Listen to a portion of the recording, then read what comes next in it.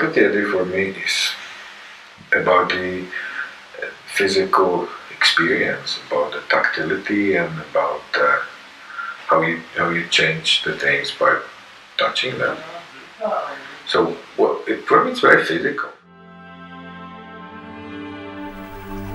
If we shadows have offended, think but this, and all is mended, that you have but slumbered here, while these visions did appear. And this weak and idle theme no more yielding but a dream, gentles do not reprehend. If you pardon, we will mend.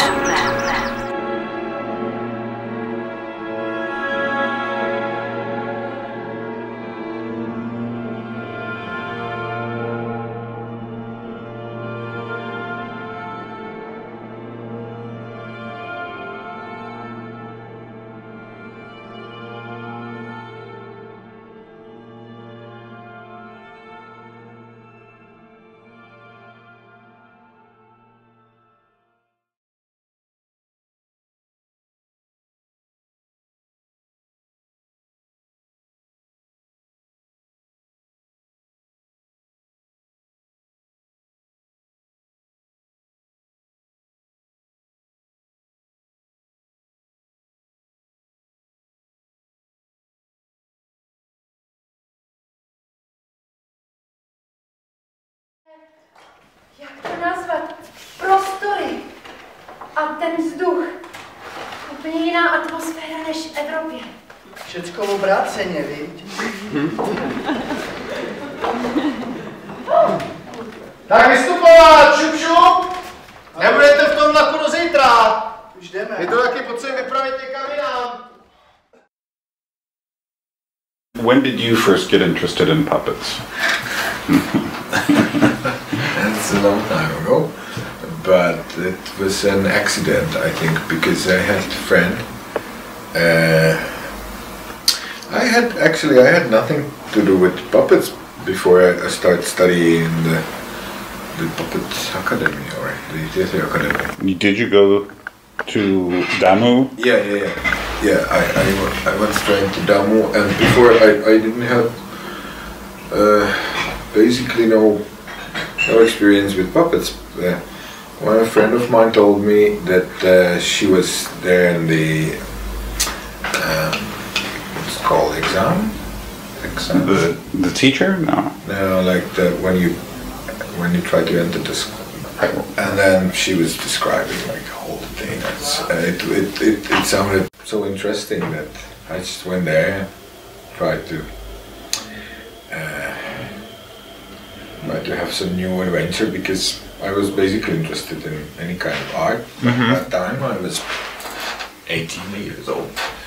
So I went there, and then I suddenly was a student of the theater academy, and then... So you'd never really thought about it before? No. Had you seen many puppet shows as a kid, or...? Well, I guess I had... That was like normal. Like right. we had lots of puppet movies. Right. Yeah. So you saw like Spabel and Hervenek. Yeah, and for sure. But also, Trinka. Yeah, Trinka. All the movies from Trinka, and lots of stuff like the animation from Karel Zeman and all those things, and I liked it. But I'm from a very small town, so I was like no theater at all or anything like that. So it was basically I was dreaming about this kind of things. Then I just tried, and then I started to study, and well, it was fun. I had fun, and basically in the beginning I was thinking more about the theater itself, like the drama, like to be an actor and stuff. But then, like during the process, I realized that I like much more puppets and working with objects. And what was it that attracted you? What started to get to you? I don't know. I guess I was always thinking about working with the objects, like the experience of touch somehow, than to be on stage and act as a character. I was not so tempting for me. But this, like, to have a small puppet theater, to be able to make everything and prepare and work a little bit. Well, it's just different kind of experience. I guess it's a lot of touch, like this sense of touch. It's tactile, very tactile. Yeah.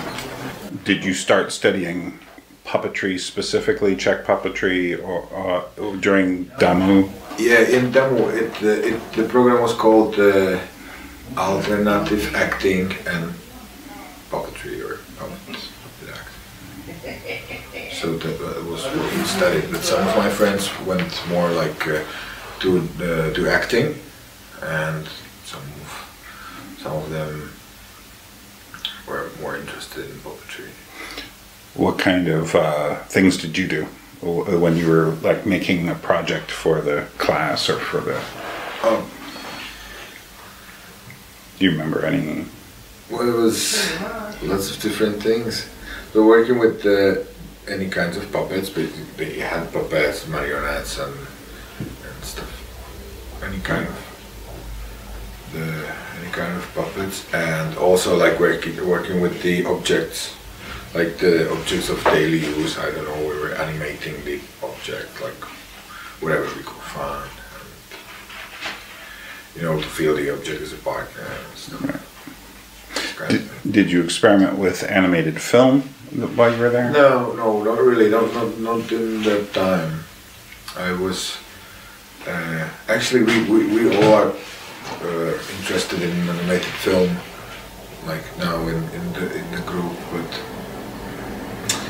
during the studying, no, we had not much connection with. Was that before or after the Velvet Revolution? After. So it was like the after. early Like 90s? 1 or 2 years after. Right. So it must have been very different than people who were going to school a few years earlier. Yeah, for sure it was different, and it was also different, like the general atmosphere must have been very different, and also by that time the school moved from one place to another, like from this Malá Strana, it moved to the main building where the drama faculty is, so it was like the connection, and I guess it was also like big change for the school, because it was very small place here in the historical part of Malá Strana, and sort of like isolated from other people or other students and stuff. And suddenly we were more like connected, in very downtown in Staré Město, near Charles Bridge. So, what was your impression of puppetry, and what you saw of puppetry during that period and in the 90s in Prague and in other places? Do you think it was a good time, or do you think that puppetry was kind of stepping back because of the difference between the communist era and the present? I think it was a good time for any kind of experiments, and people were very hungry for, like watching strange things and watching unusual things and experimenting and trying the new things, and it was great. People were very open to anything, and also like lots of foreign people were coming because they wanted to see the happy time after the revolution and stuff.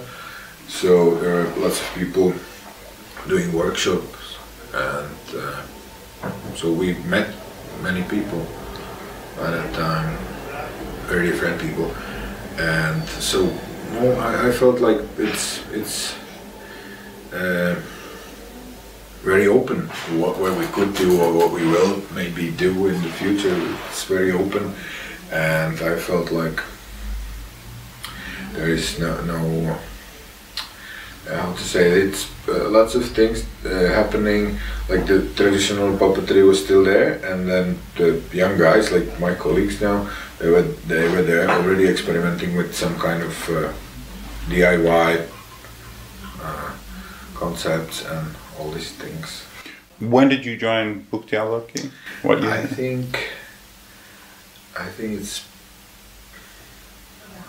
like 13 years. I think it was 90, So around 99? 98, 99. Right.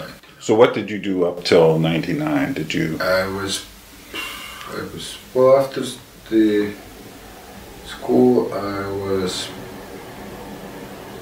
don't know, there was some certain period where I was doing, you know, a bit of that, that and that. And I was traveling a little bit, and then I was working in Germany with one Russian group. I was working. It's more like physical theater group basically. So it was interesting experience. And then I went back after 1 year working with these guys, and then I met Buchty, Loutky, and well, we knew each other basically from before, but they were working on the project. There was a concert, Joseph K. concert, and it was basically like a rock music concert with some puppetry inputs and, you know, strange like bits of theater. And they needed someone to play guitar, and I was around, and I could play guitar, so I went in, and then I just stayed for 13 years. When did they start? When? Yeah, I'll ask that too. It's 91. 91. So they'd been doing it for a while before that. So by the time you had joined up, they had already pretty much established a certain style. Yes. And yes. Because I think the crucial thing was this the true man story. I don't know if you know about it. This Russian book and the movie, like Russian hero or Soviet Union hero. Basically, it's about the pilot, and I think that was like the crucial moment in the history of the group, because then the whole aesthetics was like down there in that one piece. Like this recycled aesthetics was like I think they found it in that piece. So since then it was like also like aesthetically very clear and established. Right. Well, I'll ask Mark about that, all of that. Were they at the Shvandovo Divadlo at that time? No, we were just talking about it. That we are here we've been here for 10 years, or more or less 10 years. They got this offer from the theater, city theater. Okay. So they were there, they were like 3 years working there, and then they went back to Prague, and there was this certain period of working on this like suburb of Prague in one culture house there, but it was okay, but we had only like maybe this room this big, and everything was in that room, and we had a very small place for rehearsing, and it was a little bit difficult there.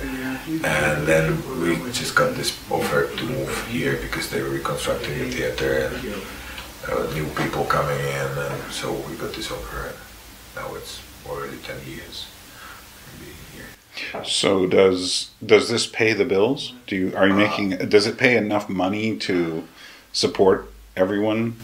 Like the whole thing, or playing in this theater, because well, you also travel. Yeah, we travel, and you go around the country and other places. Yeah. It does actually. It does pay the bills. Well, we have to, because we spend so much time.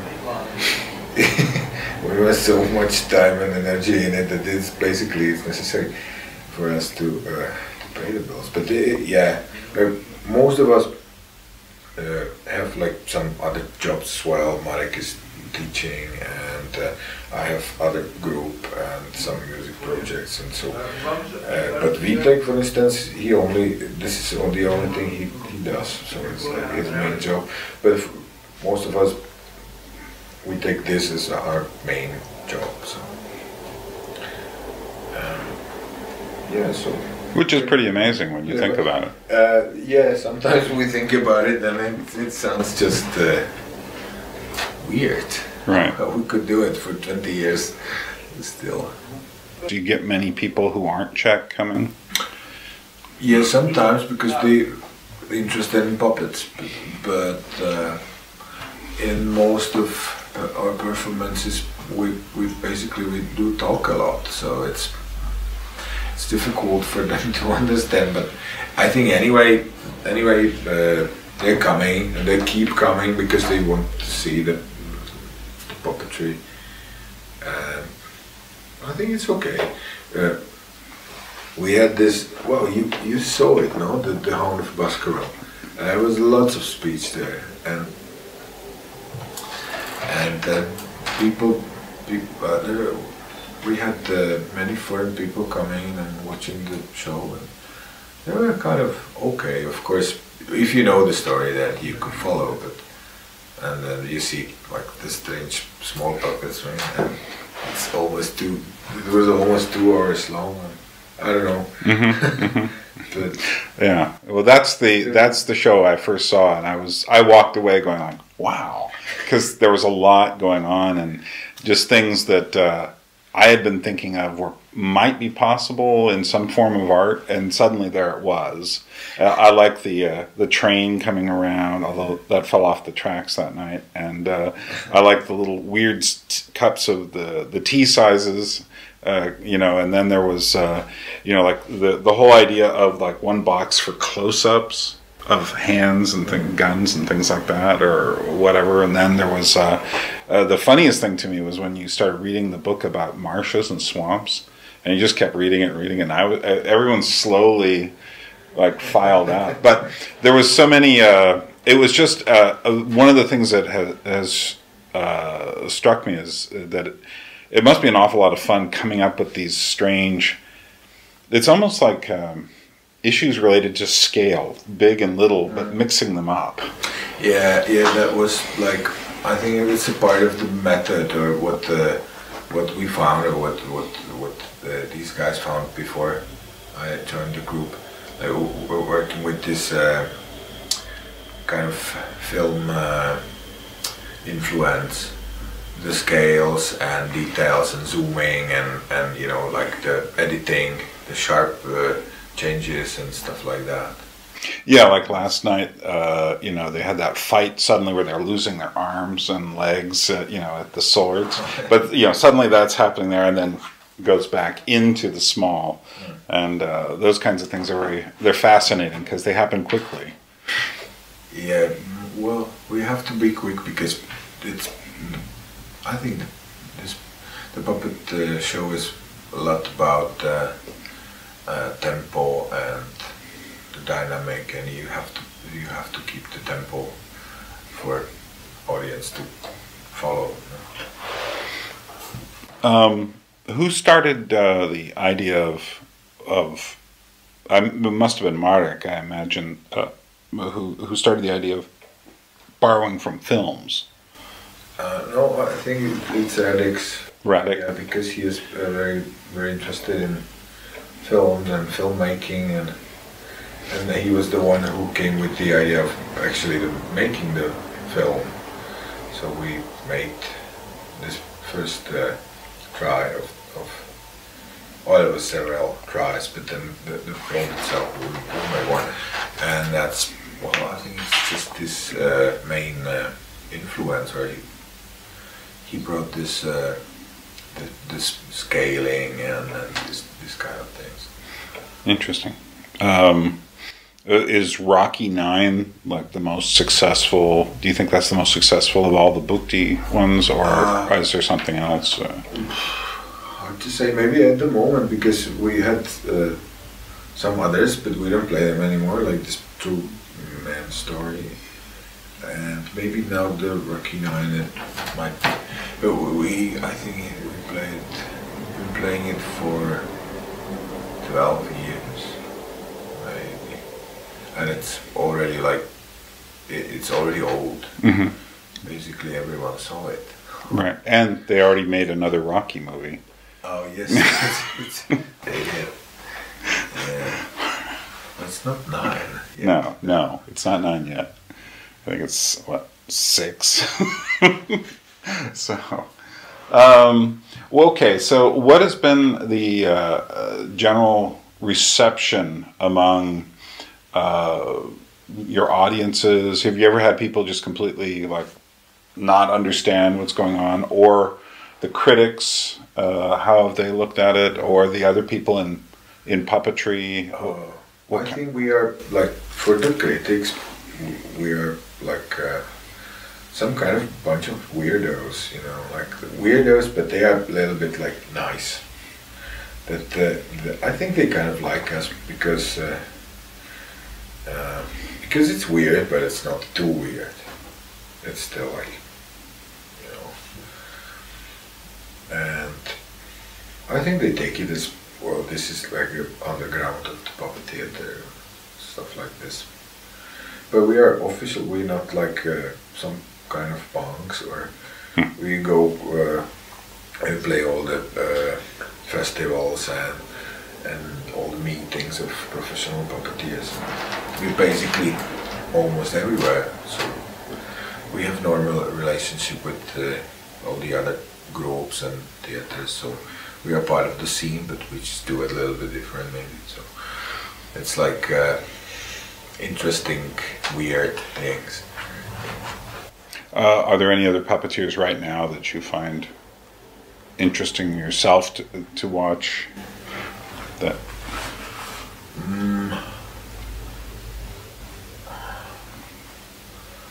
well, for sure, like for many years it's been for us this Divadlo Bratří Forman, the Forman brothers.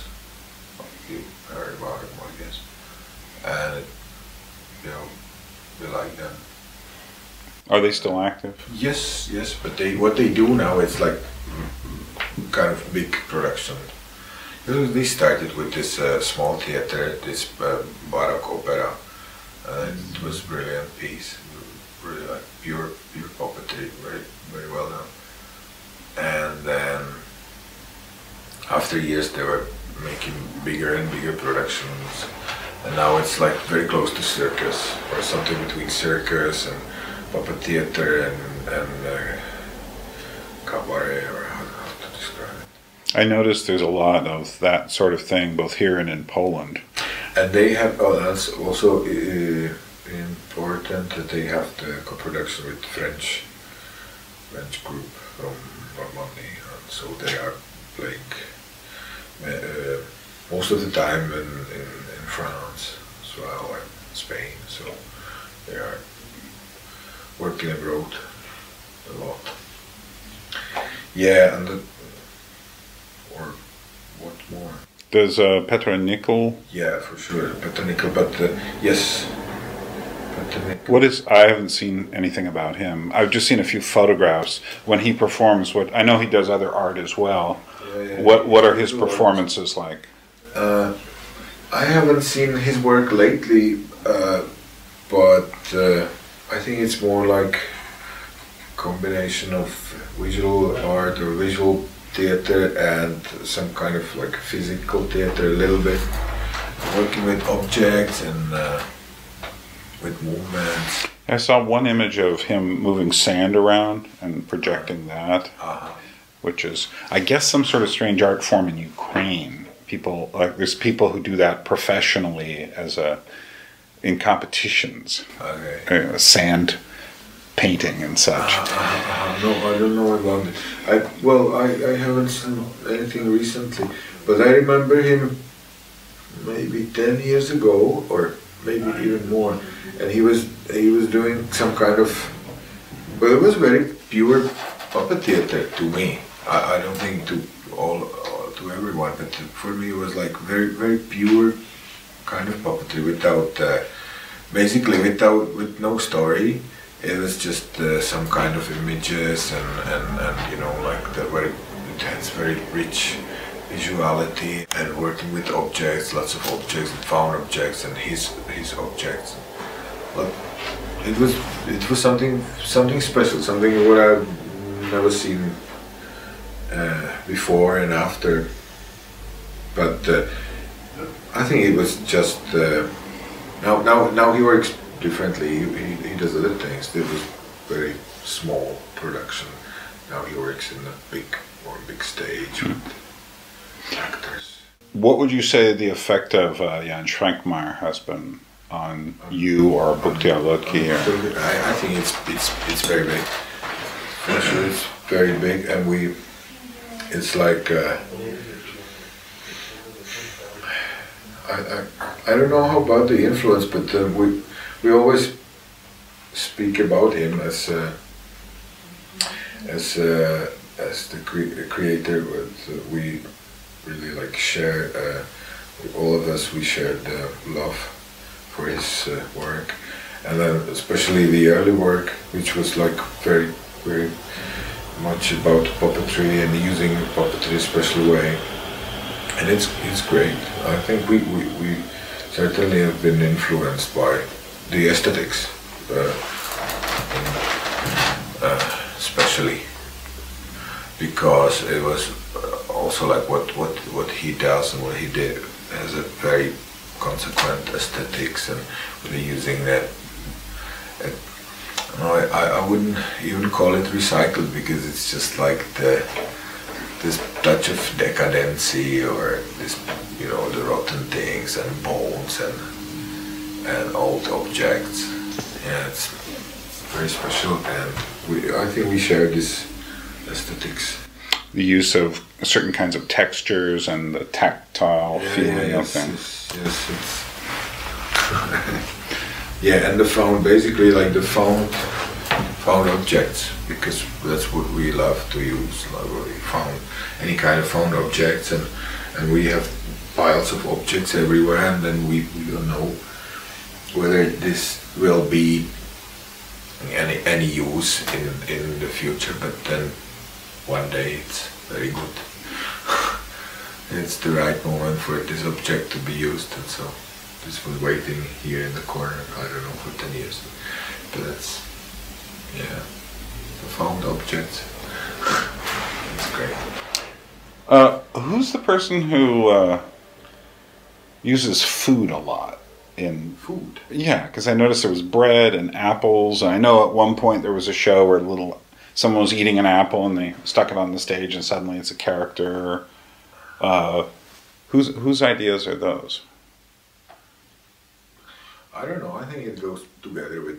Right, because it's a very unusual idea. I mean, it's not a normal, like when you think of theater, putting like last night, having the sword come out of a loaf of bread, and then going in and pulling it apart if you didn't pull it apart, you wouldn't really know it was a loaf of bread. But as soon as you pull it apart, you're going like, wait a minute, so it's like taking something from way over here and putting it in there.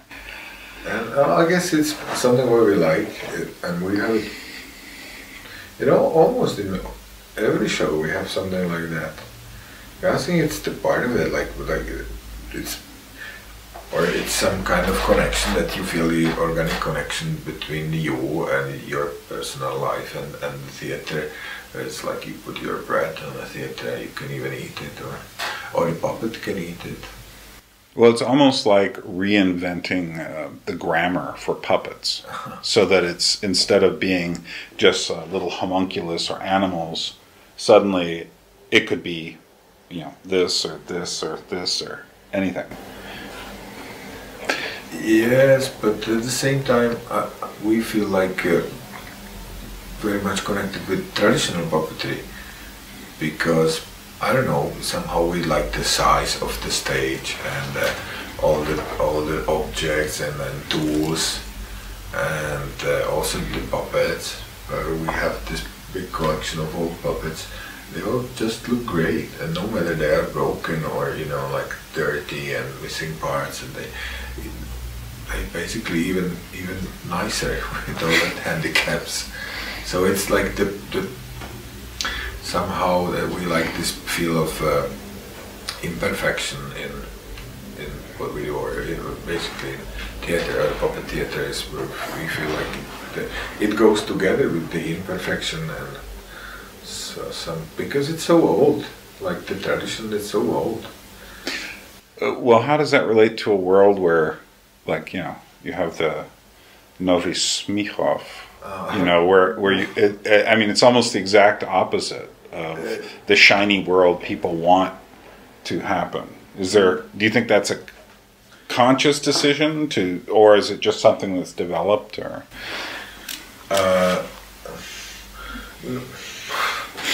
Well, I don't know. It's just we can't.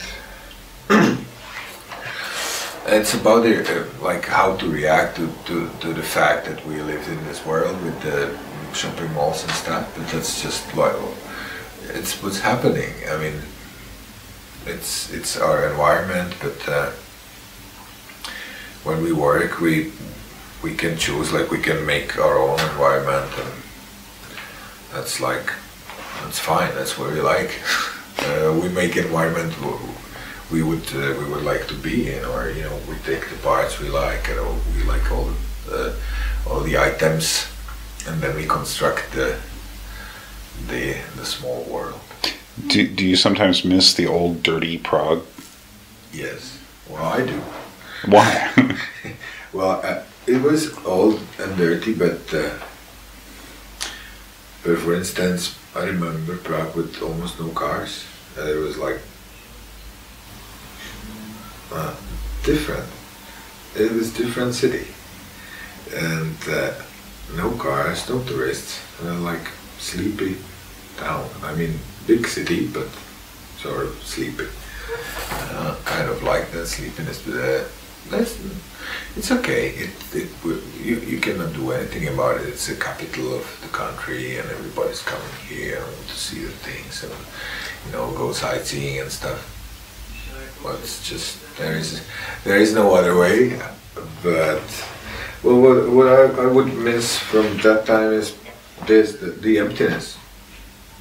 The places left behind, the forgotten places, abandoned places, and that's what I miss very much. Maybe some of that goes into Buchty Loutky. For sure, and we have many abandoned and lost objects and things here. And yes, and also about this reaction to the commercial world around. I think Radek, I think it happened for the first time. It happened in the show Loutky Handa.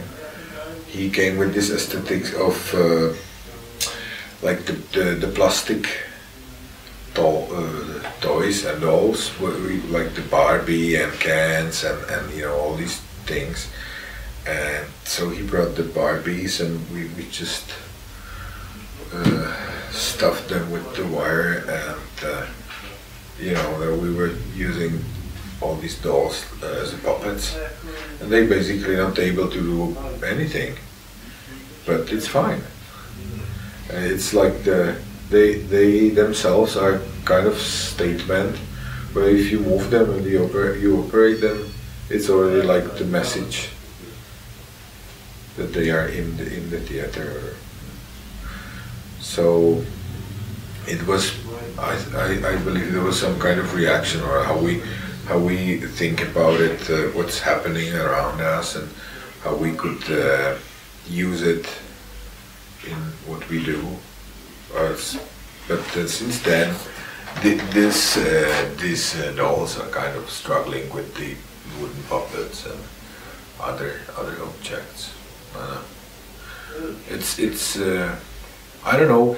Suddenly it's much easier to go out, and then you see some trash bins, and you probably would find a Barbie doll there in the trash bin, and not anymore anything like these old puppets. Where, you know, it's just how it's changed. Za sobě a neotravuje mu. S tebou! No se mnou, no. Vrtulníkem! Vzduškem, helikoptéra. No jak bych chtěl letět, když máme jenom vrtulník, tak nemůže letět aeroplánem, když nemáme aeroplán. Vertaliot. No, vertaliot, tak a co chce vidět? Soby. Jak soby? No chce vidět soby, soby nikdo nechce vidět. Na sobě každý peče. Ne, já chci vidět soby. Dobře, tak jo. Dobře, jo, jinou stráně, co jsi říct hned. Tak hele, jdeme 20, přijde zítra ráno na letiště a poletíme, já ho vemu na sobama, jo? Tak poslouchej, zítra tady. Čau, končím. Nazdar. 20. Na stejném místě, rozumíš? Co? 20. To je drahý. Hele, tady. What do you think the value of puppetry is now that everyone has a little screen to look at, a little television monitor, a little, something doing this all day, or, looking at this everywhere you go? What is the value of puppetry in that world? Well, I don't know. I think puppetry is magic because you animate the matter and you make it alive, or you make it.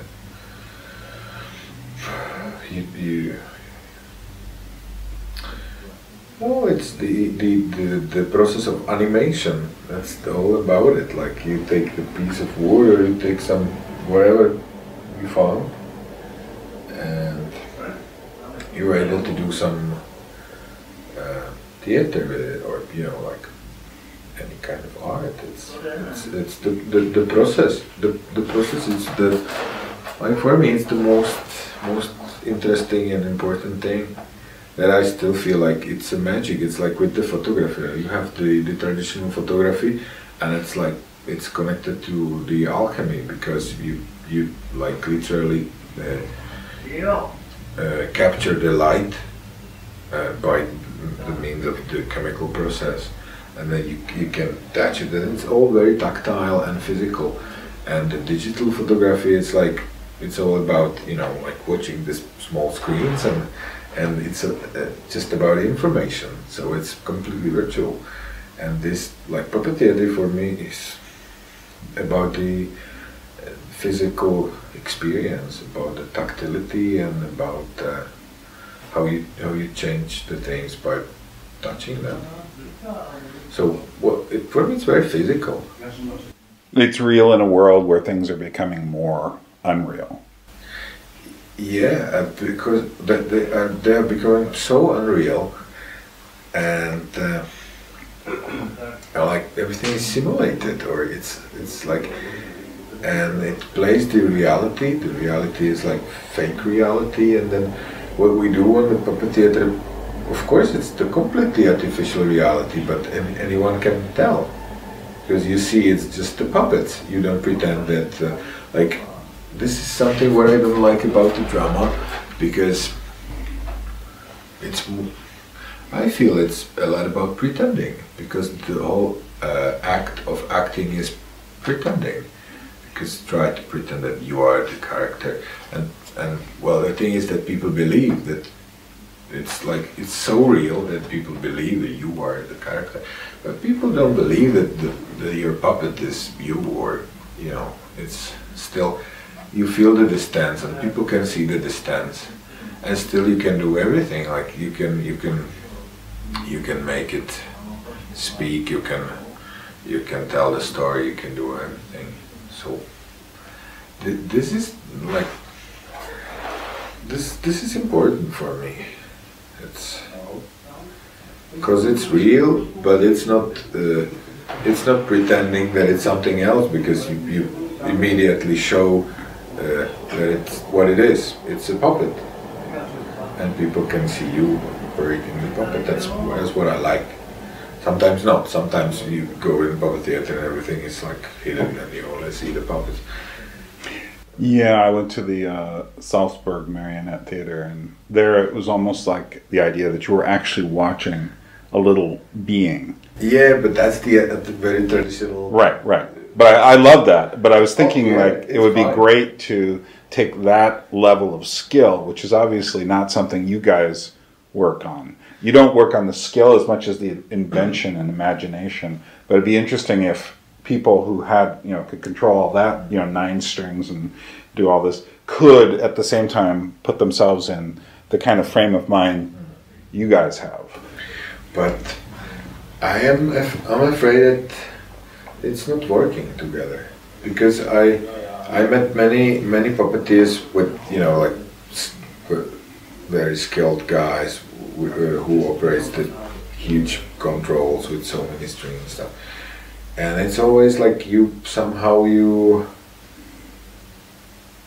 it's totally different world. I mean, we can do that also, because we sometimes work for film, and then sometimes you have like very difficult stuff to do, and it's not just traditional marionettes, and it's also like objects, and you have to imagine how you do it, where to put string and stuff, and it's like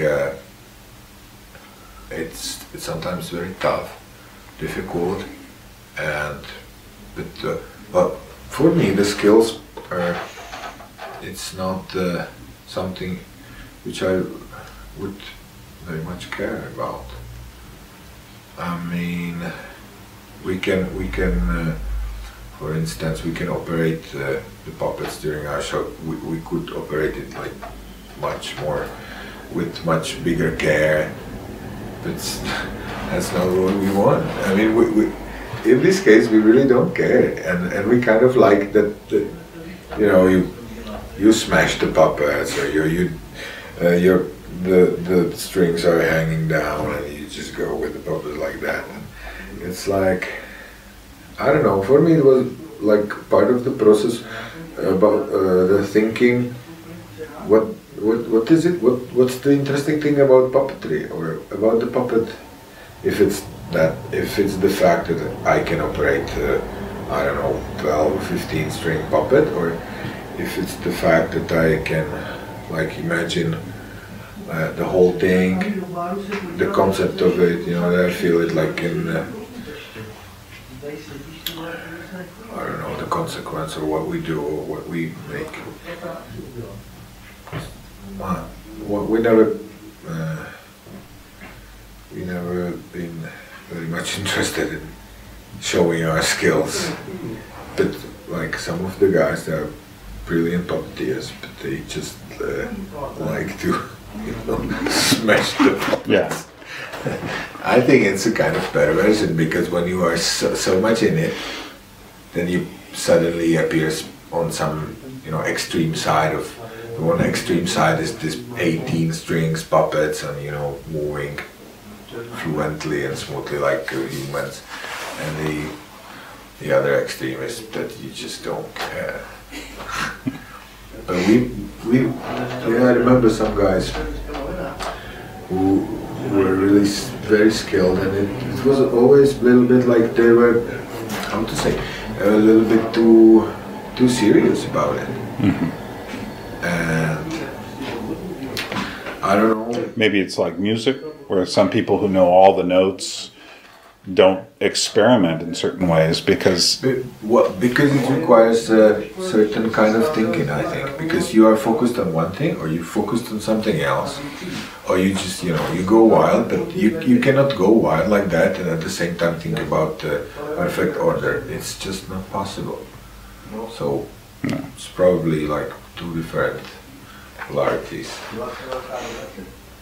That's interesting.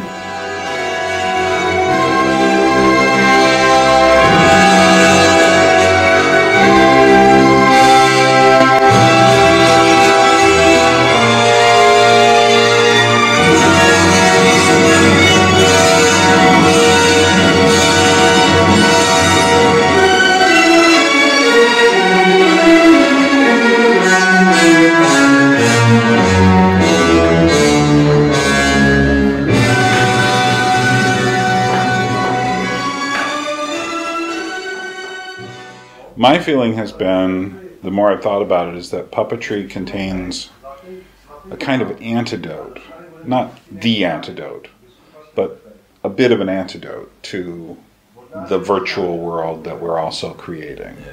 And I think that maybe what the 21st century needs is, you know, as many little puppet theaters as there are rock bands, you know. Yeah, pretty much. It's good. Good disconnection you made, the puppet theater and rock bands. For me, it was very close because I always had rock bands since I was very young, and then since I got interested in puppet theater, it was like not the substitute, but the same kind of attitude. When I was working in a rock band, and then suddenly I appeared to be working in a puppet group, and it was fine. It was the same kind of feeling, same kind of relationship between members, and also like it's all about self-expression, or the thing we do, because it's not necessarily what the puppetry is. But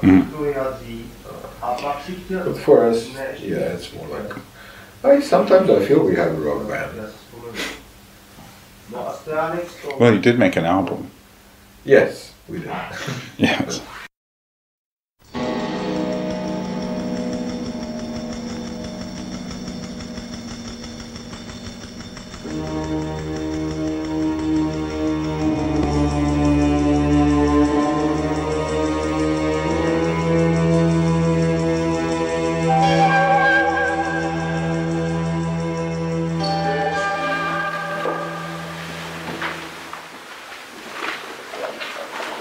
Ano, je to taková akorátská, protože jsme měli výrazně na to, že to je málo moderní. To představení vůbec není moderní, je naopak archaický až muzeální. Vlastně ten prvotní náš nápad byl udělat takovou trošku archeologickou rekonstrukci toho typu zábavy. Tak jsme se snažili to udělat opravdu co nejhrdnější. Jediný prohřešek, který jsme si dovolili, je tady elektrický světlo, aby se to dalo hrát i večer a nejenom. Jinak se snažili, aby vše bylo původní je i jazyk toho 19. století, takže možná spíš špíkírovat nebudu. Půjdu a tomu pekelnému duchovi chci ho slíbený kontrakt, jak se patří, zhotovit. Bez síruku pekelná, opatř mě pěkný péro a papír, já tobě chci tvůj slíbený kontrakt, jak se patří, zhotovit.